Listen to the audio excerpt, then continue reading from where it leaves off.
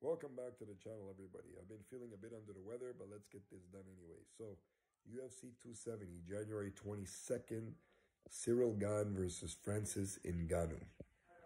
Initially, Ngannou was favored. Everything's leveled off, and now it's down to a 50-50 fight. How I see this going down. I love Francis Ngannou.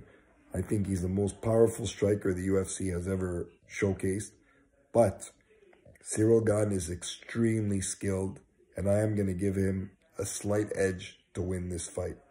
I'm even surprising myself because up to a month ago, I would have gone the other way. But I just been watching a lot of tape on both guys, and I just think that Cyril Gane has more tools in his bag. I think he's a more complete fighter. I give Ngannou an edge in brute strength and striking force, but we know that that's not always what wins fights. So I'm going to go with Cyril Gane getting his hand raised at the end. Let me know what you guys think. Like, comment, subscribe, and I'll talk to you guys after the fight.